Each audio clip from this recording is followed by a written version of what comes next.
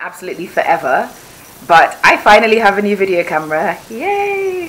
So hopefully I'll have a bit more, or it'll be a bit easier to record videos and keep you guys up to date on what is happening with me.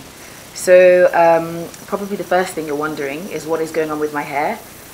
No, I have not relaxed it. It's a wig that I got made this weekend actually, so my first wig ever, and I have to say I absolutely love it. So it's Peruvian hair, and I bought 2 packs of 16 inches and 1 pack of 14 inches. But once the wig was actually made, I decided to cut it, so I had it cut and then obviously tonged. The natural state of the hair is actually pretty curly, pretty big, sort of like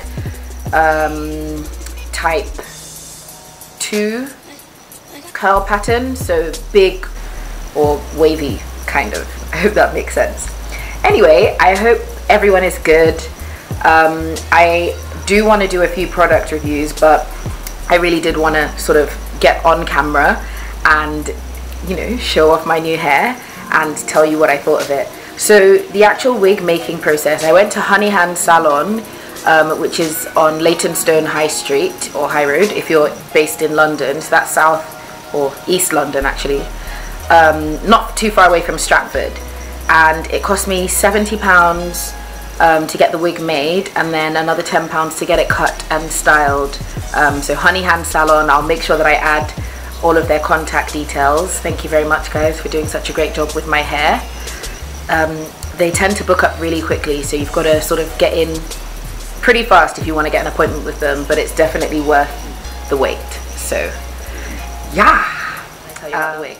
Okay, yeah, so they used a stocking wig cap to make it, and basically then just sewed the hair on the weft onto the wig cap. And I also have a side part closure on it as well, as you can see. So I made it on Friday. Today is Sunday. Happy Easter. I forgot to say that, guys. That should have been the first thing I said, so happy Easter. Sorry, I'm rambling here.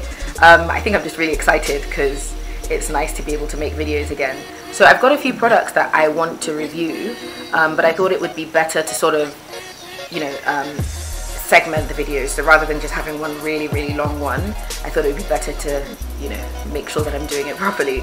So my next video is going to be a product review, and then I'm also going to give you guys a brief update on what's going on with my natural hair, which obviously, as you can see, is covered up at the I think I'm losing my voice, guys. Anyway, it's been really good catching up briefly. I hope everyone's well. I hope you all have a really great Easter, and I will be back again soon. Take care. Bye.